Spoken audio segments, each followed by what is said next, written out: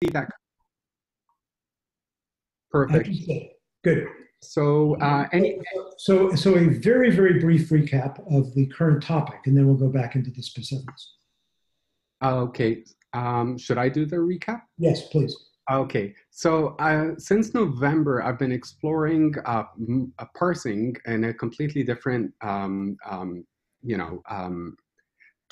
you know, like removed from common ways of parsing JavaScript. And my idea was to create a regular expression based parsing that at runtime can safely find certain features and not be interested or impacted by sometimes unexpected things happening in between.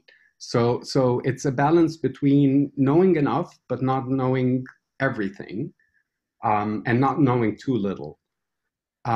So the idea is obviously you have an opener, you expect a closer. The idea at runtime, if there's a syntax error, parsing or not parsing, the runtime will throw anyway.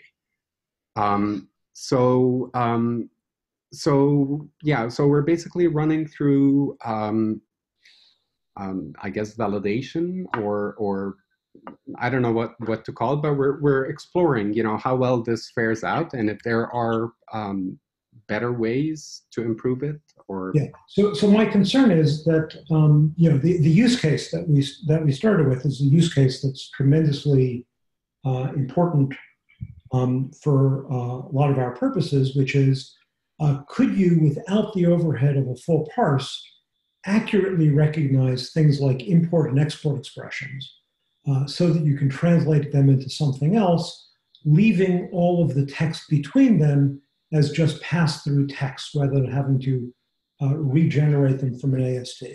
And I think that's a good goal. I think that's an achievable goal and a valuable one. But if you don't tokenize accurately, and the inaccuracy has the characteristic that a correct JavaScript program that correctly should be seen as having one token sequence, if the recognizer recognizes it as having a different correct token sequence, then just very specifically in terms of this use case, is it might misunderstand what looks like an import expression that's inside a comment or a quoted string or a regular expression. It might misunderstand that to be a genuine import statement and vice versa. Yeah. And that is definitely, I'm at a point right now where I want to find cases that this occurs and see good ways to actually evolve the approach to find good ways to avoid falling into these problems. But up until this point, and I'll be very, very honest, my goal was to not throw anywhere until I see output. And when the output looks wrong, that is the only debugging that I needed at this point. Because if I'm parsing wrong, I'm developing this, I'm refining my method, and if I get less errors, then I'm moving in the right direction. Okay. My concern is the cases where there was no genuine error and there was no perceived error. But what was perceived was different than what was genuinely expressed, i.e. the program gets misinterpreted. Yeah. And then if you transform based on that misinterpretation, the resulting program might still parse and run on the underlying JavaScript engine, but the transformed program has now been transformed in a way that did not correspond to the transform intended. In particular, that import expressions in comments or literal strings got transformed and genuine import statements did not get transformed. Yes. I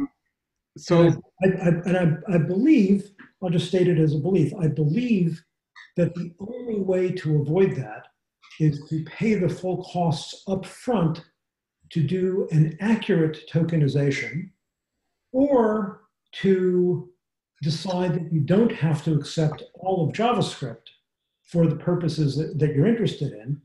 And for example, don't do semicolons. Just as an example, this is an example that comes from what we're doing with Jessie, is just don't do semicolon insertion, since semicolon insertion is only triggered by what would be a parse error. Just take the parse error and reject the program if the program would cause semicolon insertion. If you take that approach, then accurately tokenizing will become much, much easier. So I think running through code that exists out in the wild is about the best thing I can try this on at this point in time. Up until this week, I could not really build up enough courage to refactor my experimental work. But I did this week. That part done has given me confidence to actually know that, okay, at least one or two people will be able to reason about this. And talking about something missed, I think I don't have a definition for this in my lists here. Sorry. Yeah, got distracted. I'll get it out of the way and we'll be, where was it? Where was it? Yeah, it should be here, right? It should be after this one or before it. It's just like that. So let's see if we fix that. They tell you never do that live, right? So where were we when that happened? It was around here. Yeah. Okay, anyway, so I just fixed a bug that I should have discovered a while ago, but I never use not equal, like I used the triple. Anyways. What's doing that rendering? Sorry? So you presumably what's the actual ASCII sequence for the text I'm seeing in the upper left corner is next equal bang equal null. Oh, ligatures. I'm using font, like a typeface that has ligatures on, so it transforms the not, this and this, they become, they just look like they are not what they are, but what they're meant to look like. Sorry. Well, that's very, very cool. Yeah, so this is something I didn't come up with. It existed in the first iteration of PostScript fonts, something called font ligatures. Okay. Yeah, so I just found a font that has the ones that work very nice in JavaScript. Oh, Era, wonderful, beautiful. Yeah. So this has been the kind of like the artistic side of like, I like how this looks and the color theme as well. Those are the creative parts, when I can't write code, so I picked a color theme with colors that basically work on both light and dark with very, very little adjustment to the saturated colors. Anyways, so unlike, so obviously I'm keeping my level of knowledge up until this point to the bare minimum. I have not started to explore what we need to know beyond top level, because I was thinking I want to know exports that are destructured, export const, destructured, whatever. That has been the one thing that made me come to the conclusion that regular expressions alone are not going to ever work. So the idea that people said regular expressions are not the way to go, but you have to do a while loop and you have to scan, tokenize, and rewrite your, and create the AST and then unfold the AST. All that I thought was very good until you actually have to use a third-party AST, and they don't have a plugin for something that has already landed in the browser. And you can't use it in the browser if you use a tool that uses this AST transform. So all these problems, to me, felt that they are going to really make it sometimes impossible to have your runtime do very, very minor linking, and hope that the package you use for the transform can catch up with what the browser can actually do. So these were all things that, you know, they still are a lot more complicated than what I can do at this point. So what I do at this point is, based on operators, I infer where a keyword can occur or not occur. You know, I might not be able to give a good summary. There has been like at least 7 months of thinking of details, and maybe I don't summarize well or explain well. So what I look for when I'm asking whether or not I'm parsing correctly is, if I see a keyword that is not supposed to be a keyword, then I wonder, is it a keyword because it could have been a keyword, only I don't have the full JavaScript rules to say it is not. And if it being thought of as a keyword is a runtime error or a parsing error, because if it is a runtime error, it's going to be a runtime error at runtime. If it is a parsing error, then I have to make some more decisions. So, you know, these are just, you know, philosophically very different than if you're building a full AST. Okay, what's the, so with this approach, it does not satisfy the use case I have in mind, where the source code might be constructed by an adversary for purposes of fooling your tokenizer. We actually, in Kaha at Google, with an earlier version of SES, SES was actually using the Acorn parser. Yes. And the Acorn parser actually had some mistakes in its tokenization logic.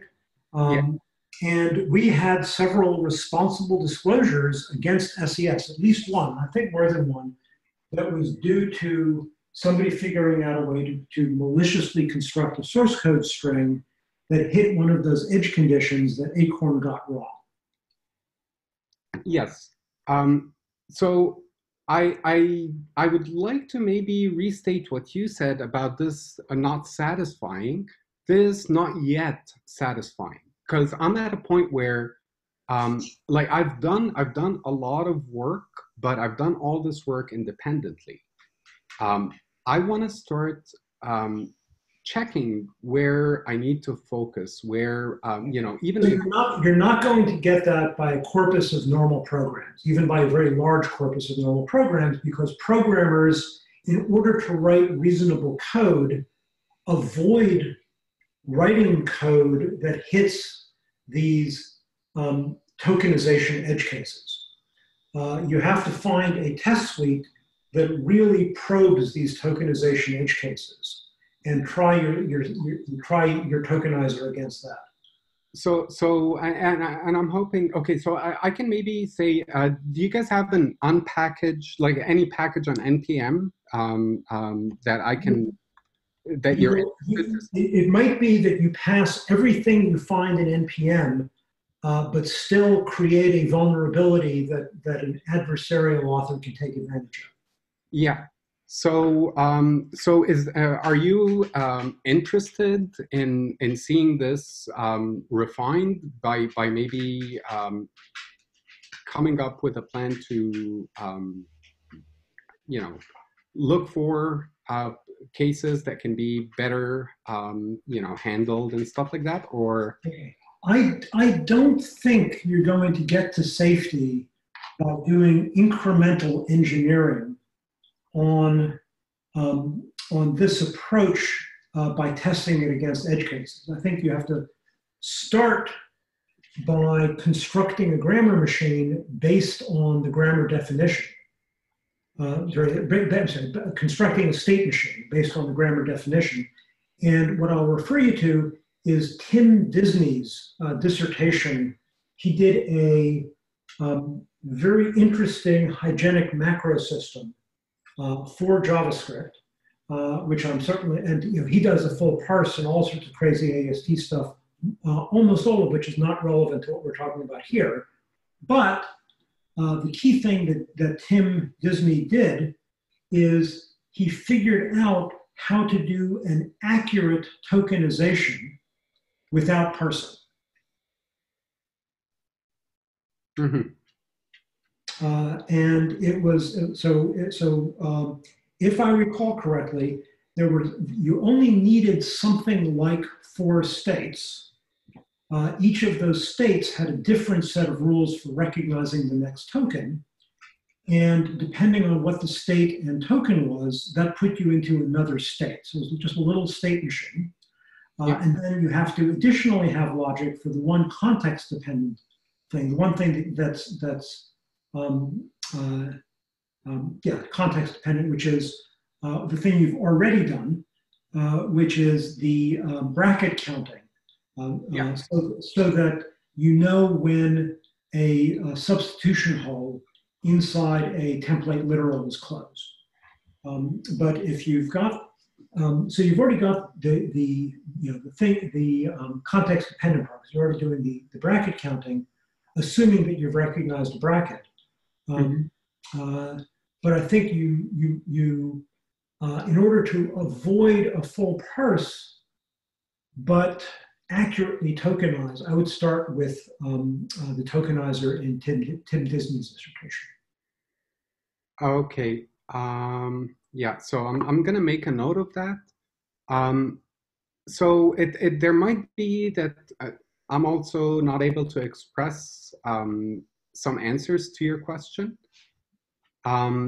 So what else could I, is there something you might be interested in knowing that I could, take us through?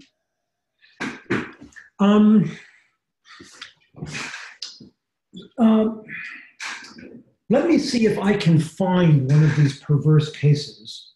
Waldemar is often the person to come up with the most amusing perverse cases. And then we can actually just try your system out against it. Yeah. So basically I don't have the proper terminology. I've come up with terminology based on looking up a concept and trying to understand it on my own. There has not been really any peer review or anything. So I might not be using the right terms to describe things. And I might be misunderstanding some concepts. So my hope is, if they do get refined, as long as we find edge cases that prove satisfactory or interesting at least, then I'm definitely hoping I can put more effort into it. I think the structure has to reflect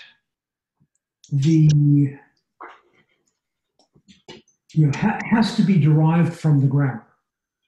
It is to a very, very large extent, but it also tries to avoid writing rules that require to be functions. So all my rules are based on the assumption, again, that you've run your code in your editor, through your linter, through whatever, but even if it's minified, it doesn't make mistakes, and that's the important thing. I want to see if we have a minified code example that I can show. I keep... Let's only go back to the question about what are the use cases that are motivating you to do this? Well, it was initially that, I think we covered them earlier, at least, that at runtime, if you wanted to make very, very little modifications to code, it's reasonable in Node to expect that you can install Babel and have it at runtime, do your code and run it. But if you're wanting that privilege in the browser, or in a place where you're restricted, memory or otherwise, then Babel is maybe not an ideal thing to have on your client side, but rather server side. Okay. So far, everything, this fits with everything that I would be looking for as well. Now, for my purposes, I need to consider adversarial text. For your purposes, are you concerned about adversarial text, or are you just concerned about normal text? I want to get to normal text is okay, and then refine for adversarial. But for my case, I did not. It wasn't part of my initial design, but it was definitely triggered by some people saying that if you parse with if you are tokenizing with regular expressions, you will always be less secure than other kind of approaches. And I really wanted to say that there are two things you're confusing here. Regular expressions that are written badly can be hijacked. A while loop that is not written with the right scanning logic can also be hijacked. So it was really driven. That is. I'm sorry. Say it again. Like if you use a regular expression that is written badly alone, a single regular expression is never going to work. But if you are switching between regular expressions and you don't write the right regular expressions, then you will be as vulnerable as a scanning tokenizer with a while loop that goes over every single character that doesn't have the right logic running. So regular expressions or not is not really the problem. It's just the. I agree that regular expressions are the problem. Once you know what mode you're in, yes, for recognizing the next token, I believe that in all cases, I believe this. I don't know this for sure, so somebody should correct me if I'm wrong. But I believe that once you know what mode you're in, you can use a regular expression to recognize the next token, but only the next token, because that recognition might put you into a different mode that you need to know that you're in that mode in order to know what regular expression to use to recognize the following token. Exactly. And aside from a glossing definition for regular expressions, because I didn't want to write the mode for regular expression parsing yet, I wanted, and honestly, I didn't know how the design will look like if we're going to switch modes. So aside from regular expressions, I tokenize one token, see how it affects my context. If it opens something, if it closes something, so if my goal changes because of a token, I switch to the regular expression of that goal and continue in that goal. So I do update context on every token. And part of my challenge was to come up with a design that will do this efficiently. And I've explored different patterns, but it all came down to a generator based design, which I could rewrite as an iterator. A generator is fine, and using regular expressions to recognize the next token is also fine, and using a generator to turn that into a stream of tokens that something else can pull on is fine.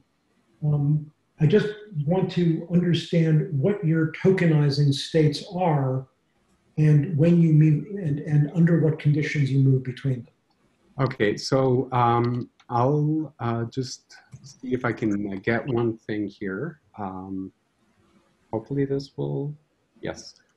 So even minified code is, I've glossed over this before, so I'll tell you that it does catch keywords where it should, because that was part of my challenge to make sure minified code does that. But so let me tell you how I handle contexts. Okay. I basically match a token that is a punctuator of some sort. And I have 4 contextual punctuators. A span is something that opens like a span in a template literal.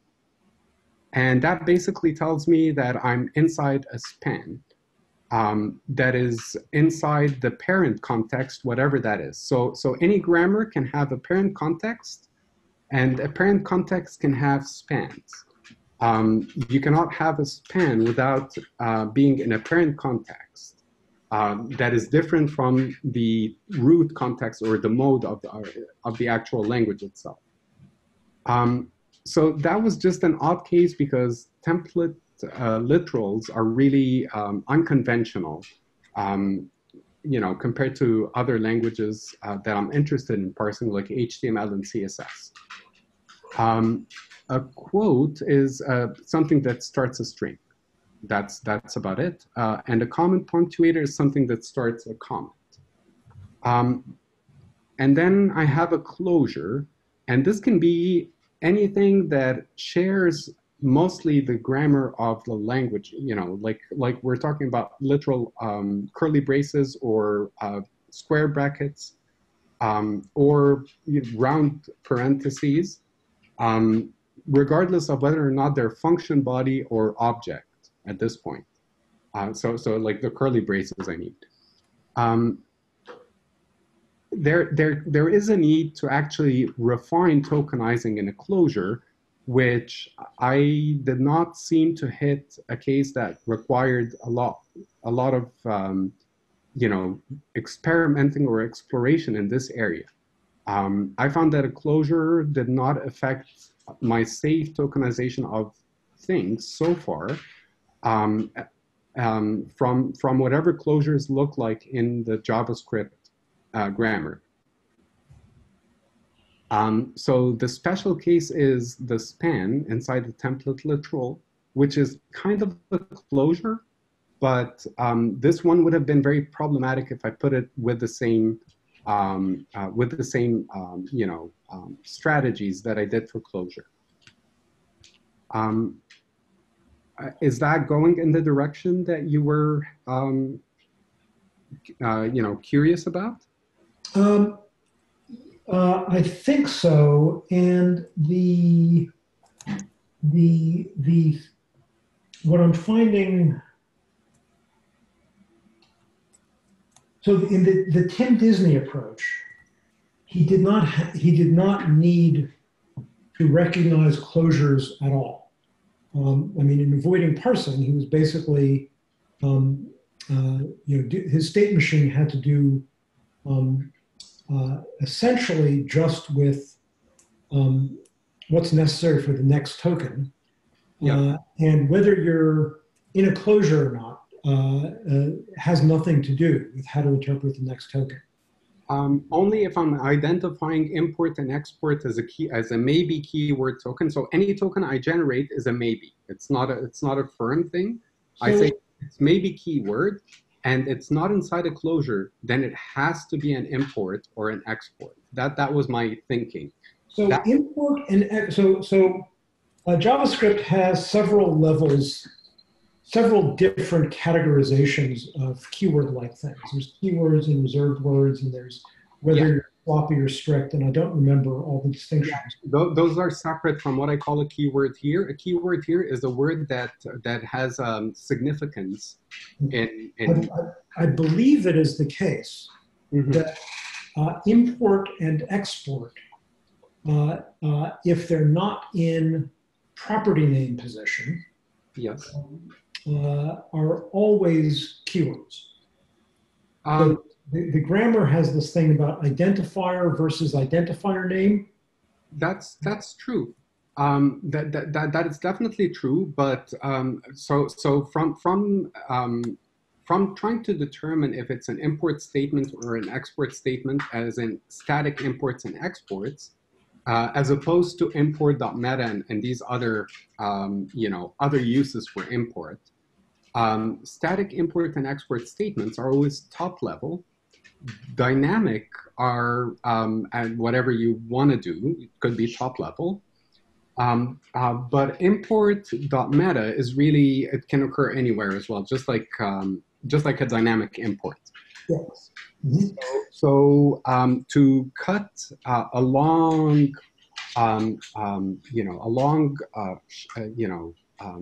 process of determining top level versus not for an export statement, I basically said if there is a closure in the stack, then it's not top level. It didn't take much more work from me to have this here, but it also allowed me to say that if I wanted to refine based on closures, um, other language features that are not just import and export, I have already in the design of the tokenizer the efficient way to do it. It already recognizes where they occur, and that's separate from the runtime closure concept altogether. Okay. So so what I think I'm getting from this is that you're not really just trying to tokenize. You actually are trying to some degree to parse in order to create this nested context object so that whatever transform you would like, whatever light transform you would like to do, that light transform can still be conditioned on some parsing information. True. So, like whether or not you're in a closure is information that conceptually comes from a parsing, not from a tokenizing. True. So I've only done about enough parsing that you would not need to run through the entire thing from the beginning. If okay. You something. Okay. That so that sounds like a sensible and valuable goal, and it was not in my head. So that really does help clarify things. So if I wanted a partial parser.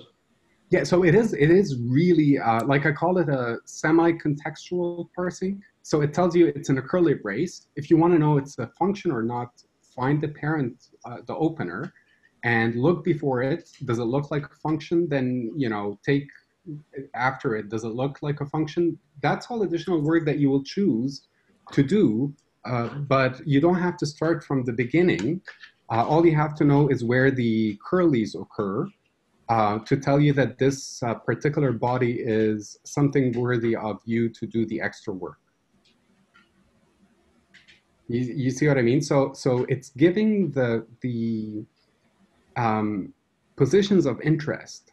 So a curly that begins a block. Yeah. This is a curly that begins an object literal.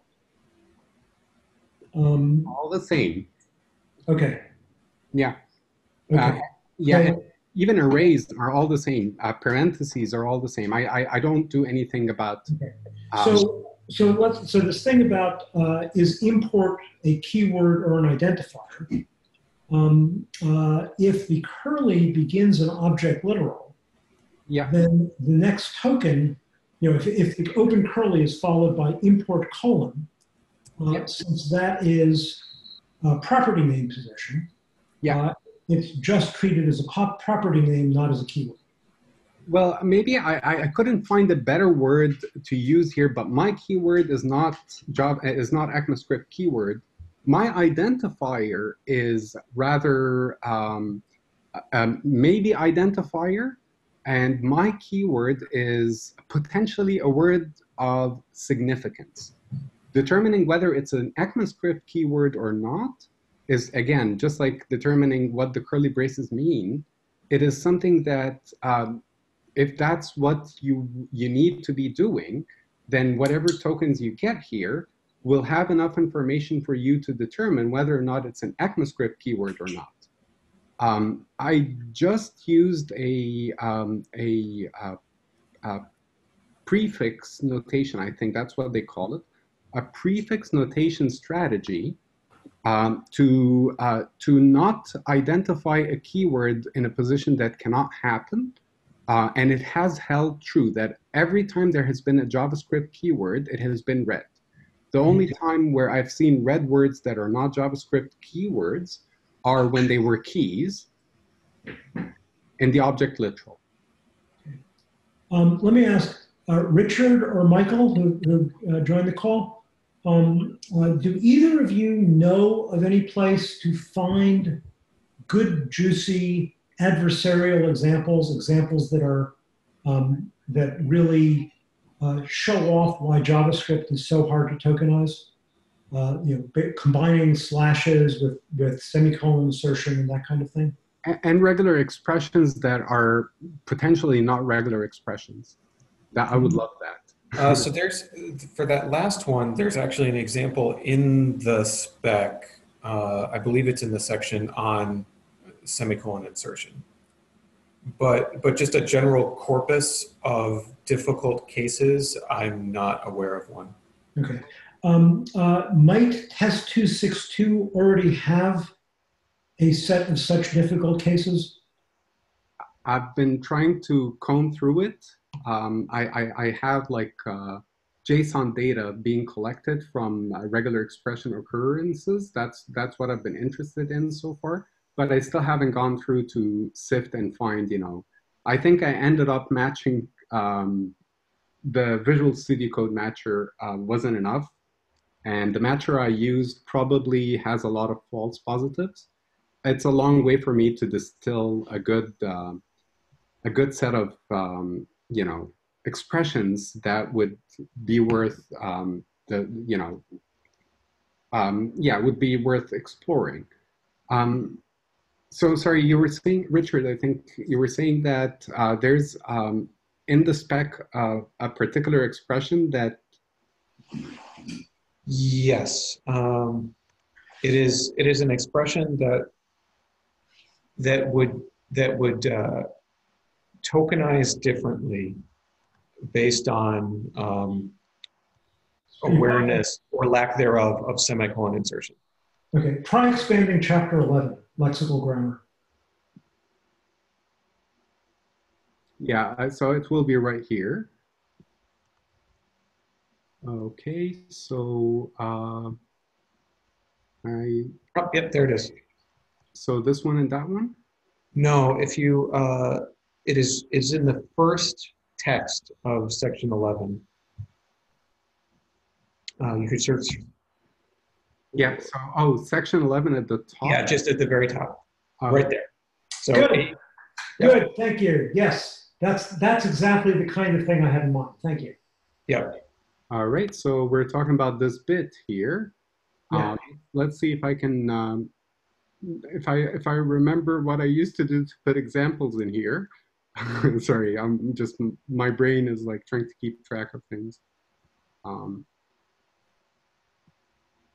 With regard to the use case that you're concerned with, let me also ask, if you simply rejected every program that would have triggered semicolon insertion, would that be within your use case, or does that violate your use case?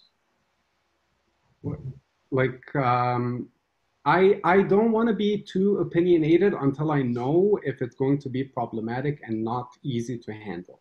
Okay, so let's go ahead, let's proceed to try this out. Yeah, so I'm using the lazy approach, right? So if it's too much work, it has to be a really important thing. Why don't we just do this? Because I know that should work.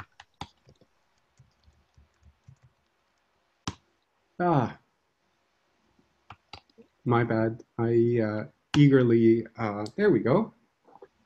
Okay. Yeah.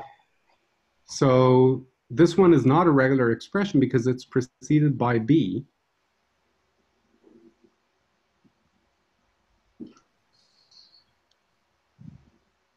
Right, whereas the first one, it is a regular expression. Yeah, and neither of those in this example are a regular expression. Oh, really? Yeah, it's not precisely the case I was looking for, but okay. So what is the correct interpretation of both of these? The line on the bottom. So it's B divided by the high divided by whatever value is produced by evaluating g.exec.map. I see, and because the one on the bottom passes, therefore no semicolon is inserted, and therefore the one on the top passes with the same interpretation. Correct. But there's a small tweak to that you could do that would force semicolon insertion. Yeah.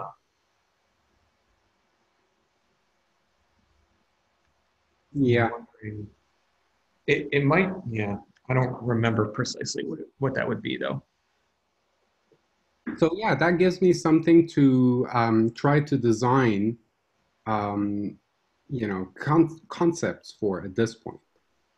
So yeah, here definitely this is one of those cases where I have a thing about like regular expressions being followed by things, but I never thought about regular expressions being preceded by an identifier. So yeah. Oh, wait a second, there's a space here.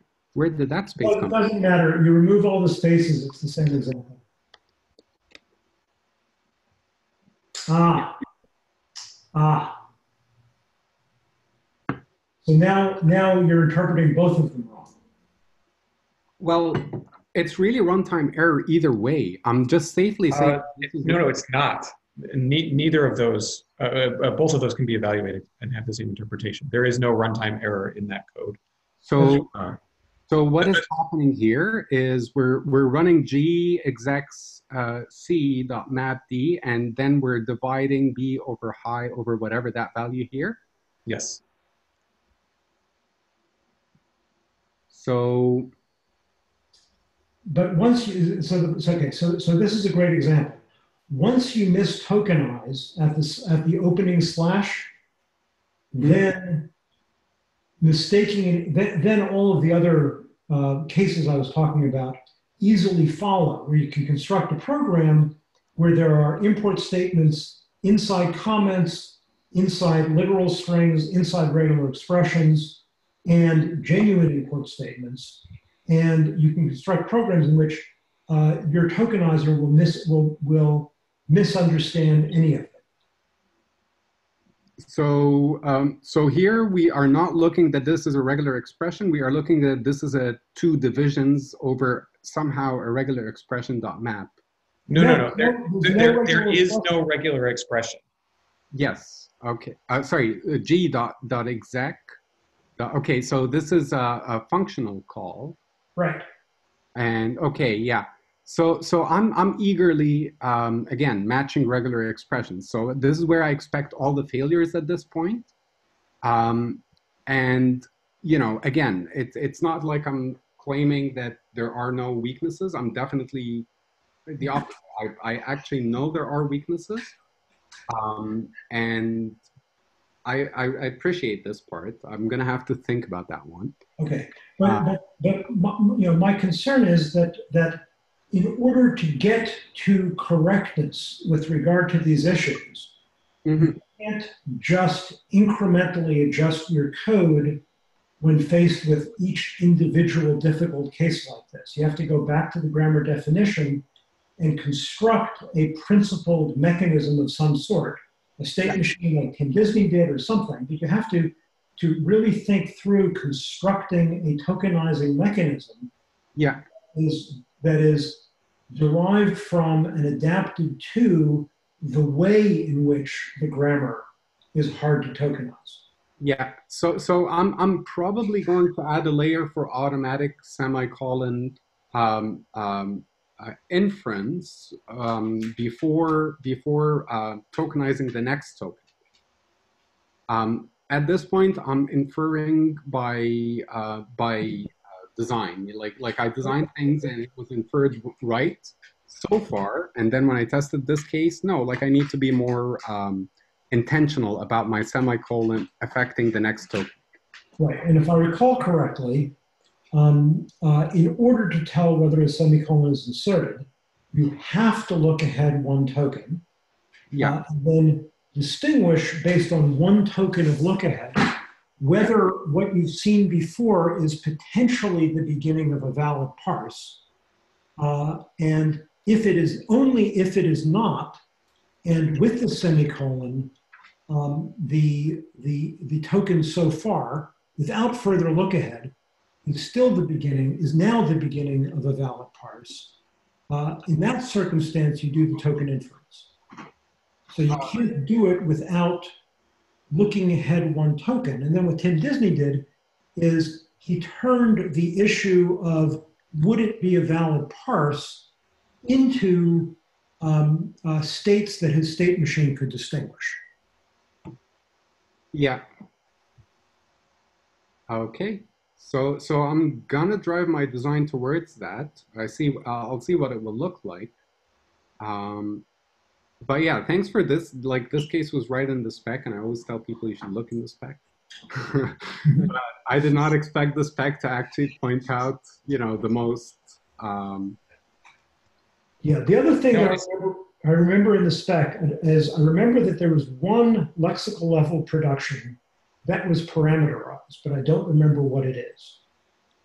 Oh my goodness, I don't remember either. Yeah, I remember that when I designed Jessie, one of the explicit goals in the Jessie grammar was to omit enough of the JavaScript grammar that I did not need any parameterized productions. I think there were 4 parameterized productions altogether. One was at the token level and 3 were at the parser level, or it might have been the other way around. I remember it was split 3 and 1. It's documented in you know, the original writing down of the Jessie grammar. And it's in the proper grammar, not Annex B? That's correct. That's correct. So I'm just gonna make this one a little bit more fun. I think that was the space in the source, so I'm gonna leave it there. If it's a bad thing, it's a bad thing. I'm not gonna. The space should not make a difference. If that space makes a difference, you're doing something wrong. No, I know. I just want to preserve the faithfulness of the original thing. I don't want. Okay. I don't want to mess things up. You know, from what they are in the source I copied them from. Okay. So Mark, I do see. Yeah, like. I do see parameterization around identifier capture for yield and await. Ah. Was that a lexical issue or a parsing? Is under lexical, but it doesn't have to be. It's because the lexical grammar distinguishes between identifiers and other similar tokens. But you could have a lexical analyzer that made no such distinction and be okay, I think. Yeah, so these cases, you know, they really don't have anything that would trip my logic, as far as I see, because I'm not trying to say that else is a JavaScript keyword. I'm just saying that else, if it's not a JavaScript keyword, it's surely inferring that it should have been one, and it's a runtime error to execute this code. And it's up to you to decide if you need to do something with the else. Whether it's a valid thing or not is important to you. That's my thought at this point. So when I say it's a keyword, as in it's a buzzword or a hot word or a word worth taking note of. That's the only case that, you know, over here, again, this is syntax error for the runtime parser to throw at. Is that a good enough estimation of code? So I don't know enough about all the various places where a keyword can occur to know if the state dependence of tokenization depends on accurately recognizing keywords. I don't know of a case where it does, but I don't know that it doesn't either. So that's you can consider that an open question. Yeah. So I'm saying that as far as my tokens are concerned, if you are looking for a for statement, you will come here if you're interested in the for statement syntax and whether or not it's valid, that's something you would start to do with the previous and next token. And the additional imperative work that you will do here is a cost that you incur if you want to incur. If you don't want to incur that cost, then the runtime will already throw most likely here. There is no second semicolon. And that really shouldn't affect a transform of something that has nothing to do with the for statements.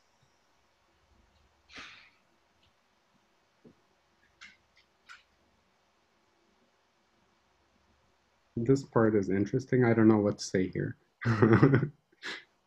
We spent a large amount of time. We have 20 minutes left. Is there any other topics people would like to talk about? Gladly. So I took a different approach to the whole import-export transforms. Basically, I rejigged the quasi-Jessie grammar to be extended into a grammar that does not create ASTs for most of the source code, but instead just returns source code strings. So for Jessie specifically, doing the transformation from a valid Jessie program into AMD-style define modules doesn't have to do all the negotiating of the whole AST, but just the top level things instead. Okay. Can you show, is there something relevant that you could show? Yes. Okay.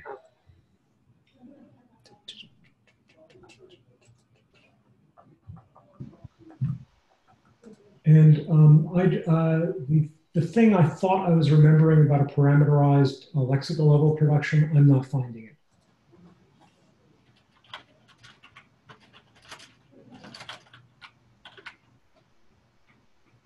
So I might have been mistaken that there was a parameterized lexical level production. So this is the derived grammar that I create from Jessie. And the main difference is that for different module items in the body of the module, I use this angle bracket notation, which in my PEG parser means the semantic value of that production is exactly the source text between the angle brackets. Oh, cool. I didn't have anything like that. That's interesting. Yeah, so I use that for tokens and other stuff, but it's also useful in this case where I can override the module item to just take module declarations as sources and the semicolons as sources and only deal with the import and export declarations.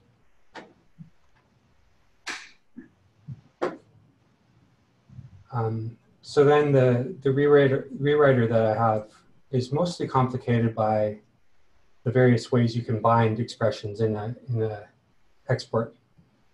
But so this is specifically for Jessie, correct? That's correct, yeah.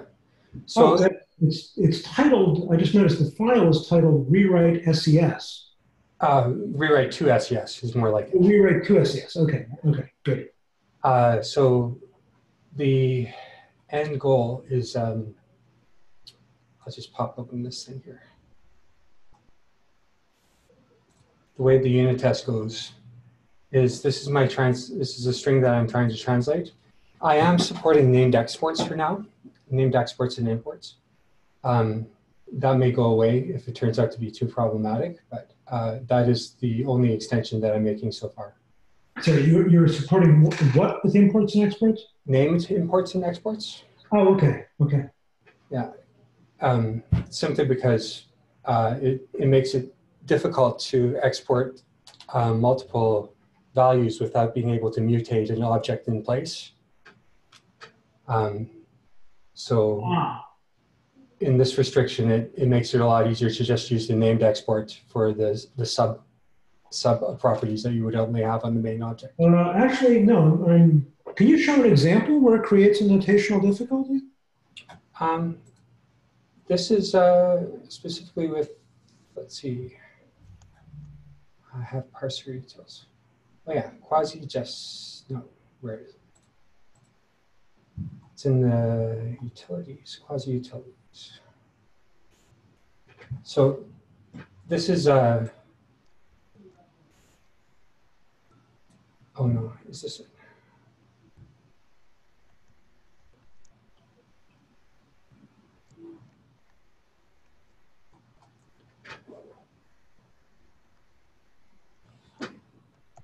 No, I'd have to look more carefully for that. But what I was finding is that I would like to export a maker, but also have some properties on that maker. Ah, okay. And that was difficult to do because I couldn't mutate the function, right? Once I defined the function with the rules that we have around immunization so far, then I couldn't go any further. I see. And you wanted to export the function as the default export? That's correct, yeah. Okay, okay. Okay, yeah, that's correct. If you're trying to export the function as the default, as opposed to just being one named member. Yeah, that's correct. Okay. Yeah, so the way that the rewriter works is it basically, from this import export statements garbage that we have below, this $h define is going to be declared in a library function as the way to define modules. The $h underscore means basically it's hidden to Jessie. It's an inaccessible symbol otherwise. So then it's... Is that enforced somehow? Yes, it's enforced in the parser. Okay. So it essentially means that Jessie code can't capture those functions and do something malicious. Good. So that sometime we should talk about the Hilbert Hotel, because with that parser rule, your parser does not accept all valid Jessie, or you have to actually have as a specified part of the Jessie grammar that an identifier like $h underbar define is not a valid identifier. Yeah, exactly. Okay. Yeah, so this $h define is basically the AMD define. Okay. Okay. Sorry to chime in. I'm going to have to watch the remaining bit in the recording. I do apologize. I have to run, but yeah, so definitely looking forward to that part. Okay. Okay, see you. So this imports from foo, imports some stuff from foo. So the first argument to define is the foo module. And then it has a factory function that is called when foo is resolved with that, the foo module's exports as the first parameter to the function. I'm not sure how familiar you are with AMD, but you mentioned your card. I am, actually. Yeah. So AMD, the A stands for asynchronous. Is this a synchronous analog of AMD? No, this is intended to be asynchronous as well. And basically because the only code inside the Jessie frame will be evaluated within this context of defines, we don't get any problems between synchronizing the top level script tags and the actual imports and so on. So all the script code is rewritten into hdefine, is what I'm saying. Okay. It's all in a module context. So is this literally within AMD? The idea is hdefine will not be AMD specifically, but it will instead be an SES defended version of it. So that everything we're running is actually within an SES compartment. Okay. So since you're supporting both defined exports and named exports, what do those turn into in this way of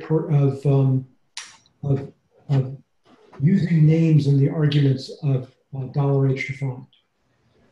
Yeah, so I've been trying to do research on this, but haven't found many things that are conclusive. And I find the semantics in the spec to be difficult to grasp exactly for this concept. But when the module is instantiated, what should be returned? Like, what is the module record? And is default part of the namespace, or is default outside the namespace, is one question I would have. So it's part of the reason why I thought to have Jessie only have a default export was to avoid all those questions.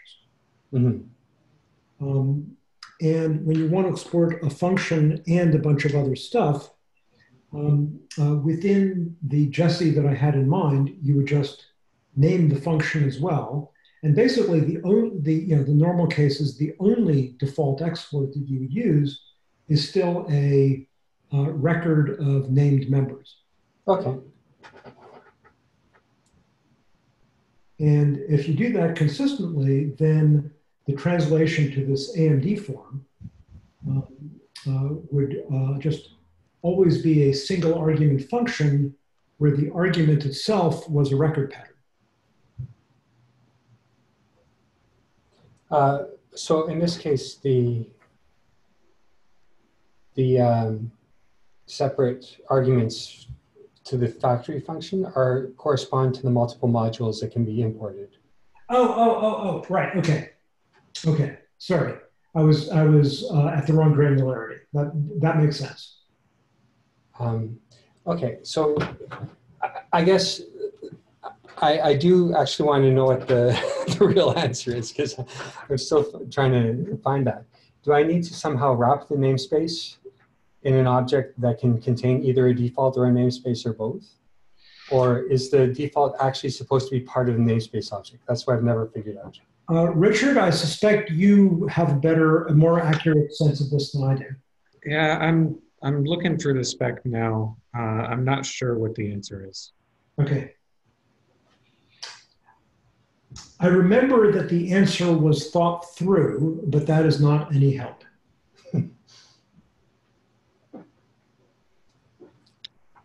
Agreed. Okay. So this format, you're thinking of it as AMD-like, including the asynchronous.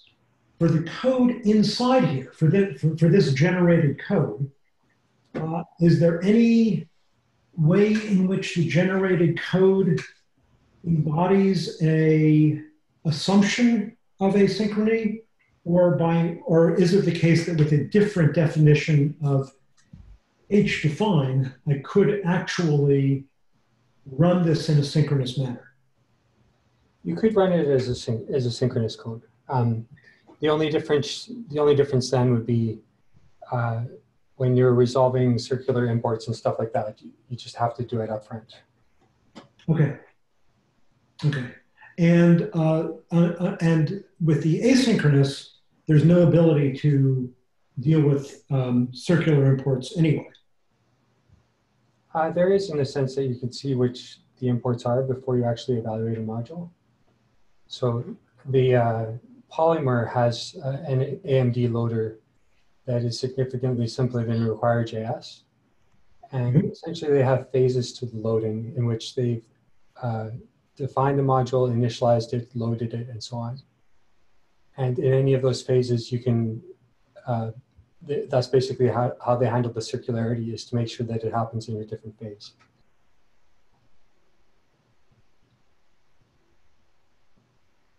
Okay, I didn't form a image that I understood from that, but I think we can postpone that. Sure. Okay. Okay, so an answer to the previous, it looks like export default is mapped to an export identifier containing asterisks, which obviously there would be no other way to produce. Okay. So it's just an otherwise inaccessible name for the export.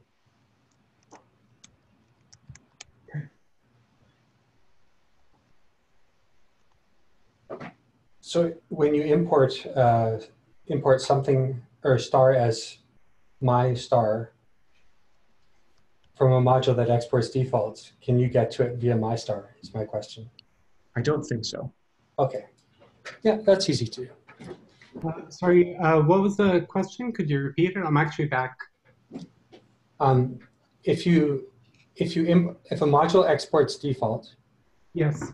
and you import Star as foo from my foo. Yeah, it's actually on that star. So foo.default is the default.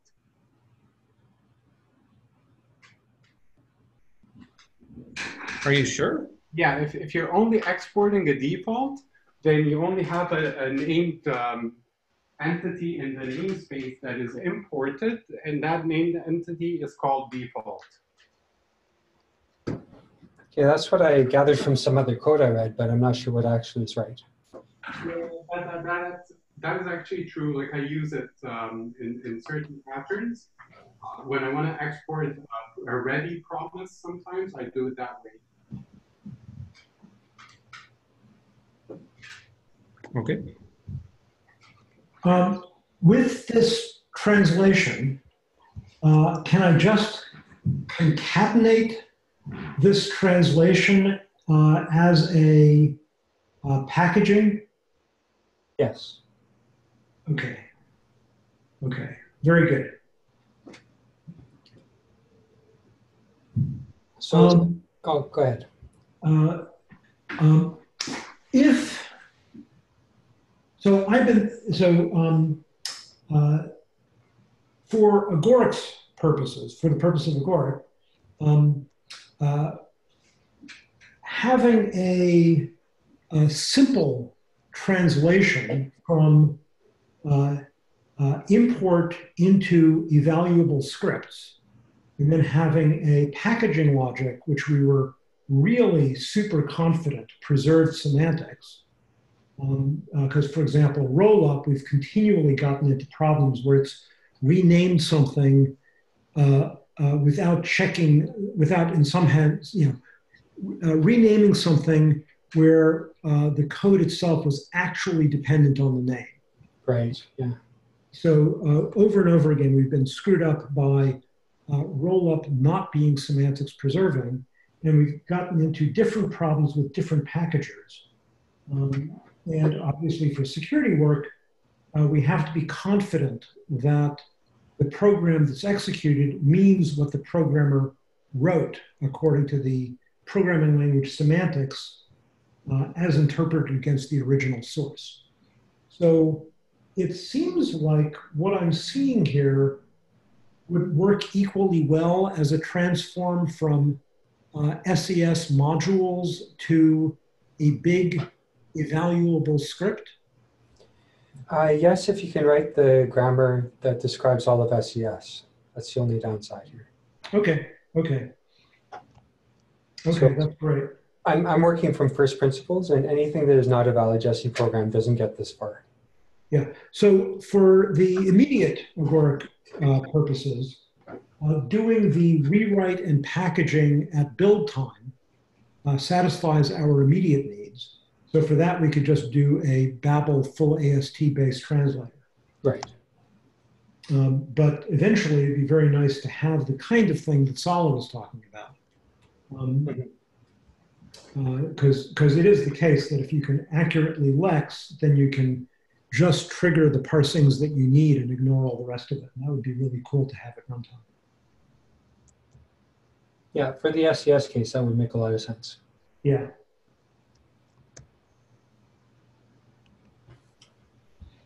That's all I wanted to show. So we can go on to other things if people want. So translated text to, doesn't that also need to be a $ something underbar translated text to? Because otherwise you're bringing that name into scope and it might be captured. This is my test case. So this is actually a just test. Okay, so this is the actual output of the translator. Yeah, I'm comparing my translate function's output to this translated text. So that the translator returns an object, a promise for an object that evaluates into the parameters it was called with, as well as the translated text. So I'm just comparing the translated text here. I see. Okay. Sorry, Mark, you said a statement a few minutes ago about the eventuality. Yeah. So I basically would like to phrase this as I thought this eventuality as something people are staying away from, and I wanted to start driving towards that eventuality. I am a long way from getting there. And I don't think, like, I never thought that alone I would be the person doing it. I really hope that, you know, that direction would have more interest and other people start, you know, being involved in that, because, you know, as far as my own end goals for this, like I've already used it to develop a lot of things that I've been trying to develop for a long time. But I know that the idea that at runtime, doing as little parsing as you need with a parsing approach that is that doesn't use the overhead intended for development tooling is obviously something that is you know, an eventuality that people are not trying to gear towards. And so I don't know if I made it any clearer. I tried. So Jessie modules, all of which are pure, should be insensitive to whether you're evaluating them asynchronously with regard to each other, or synchronously, and also probably pretty insensitive to the order, as long as the dependencies are respected. SES, in order to be compatible with more code, also admits resource modules. And resource modules, importing resource modules, can be state coupled to each other. So the linking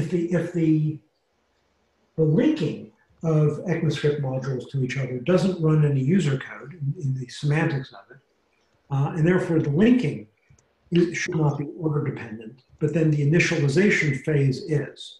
Mm-hmm. Linking that's asynchronous should be fine, as long as all of the initialization logic is actually run synchronously and in the order that a ECMAScript module programmer would expect. Yeah. Yeah. So that's a really good concrete thing to work with, because I saw to some extent that as far as Jessie was concerned, I think we're having module factories, which are really the you know, the synchronous aspect being wrapped inside a function that only executes when it's actually available. That's right. Yeah, for Jessie, that's exactly right. Yes. So that gave me the confidence, let's say, to say that, okay, a module loader for this purposes is not going to be difficult. I think for Jessie, that's correct. But the way you made the contrast with SES code having resource modules, the complexity of preserving the graph sequence that is inferred by the semantics of import and export statements being used by the original author is basically an additional complexity that I'm trying to design towards. So I also took this in mind, but I think there is an assumption that I'm making that probably I should disclose, is that so far I'm working from the assumption that source code, adversarial source code, is definitely going to require a second phase of you know, so the initial design of SES frame and Jessie frame will assume that you're loading code from a trusted origin that is only giving you trusted code.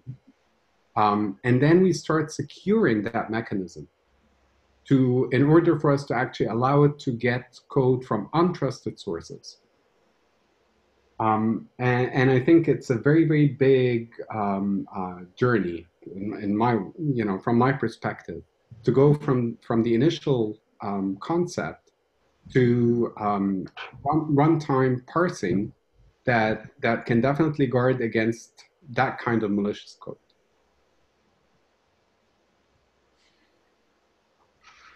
So for Jessie, if both the benevolent and the malicious code are supposed to be in Jessie, and if they're not in Jessie, it's okay to statically reject it, then I think you should pretty much already be there, because Jessie already has an accurate parser, and written by Michael, which will already, I believe, Michael, correct me if I'm wrong, already with confidence reject anything that is not syntactically valid Jessie, at least syntactically with regard to the grammar. Definitely, I'm definitely going to. Sorry, Michael, you should pitch in as well. But I'm working with that assumption. The only assumption that was missing was how to handle import and export statements, and we're taking alternative design paths towards this. Me and Michael. So I think that what Michael showed does translate import and export statements into something that you should be able to work with directly. And for Jessie, as opposed to SES, doing this even based on a full parse should still not be that onerous. Doing a full parse of SES is onerous, and I'd like to avoid it. But I wouldn't be too scared of doing a full parse of Jessie. Yeah, so I might have missed the detail, but Michael, are you doing the transform from import and export in the runtime, or are you doing it to package things to give it to the runtime? This is for the service worker, or for the site service that wraps Jessie programs into something. So sorry. So are we? Sorry, 1 second. So are we saying that the code that comes from the server will have import and export statements, and you will basically in the service worker be able to translate that into AMD? Yeah, that's basically the idea. I was thinking that even if the code on the server has import and export in it, there could also be a service that falls back if the service worker is not available. Mm-hmm. That would do the same kind of rewrite, but yeah. But would the service worker have enough parsing capacity that it would be able to do it independent from a secondary service or a fallback service? Yes, that's my understanding. Okay, so your Jessie translate function that you're having in the API is basically doing this AMD rewrite. Yeah. Okay, perfect. Yeah. So good. It sounds good to me too. Yeah. All right. Okay. I think this was we got several topics covered in this meeting. This is a good meeting. So I am now going to adjourn. Good night. All right. Good night. Take care, everyone. Yep.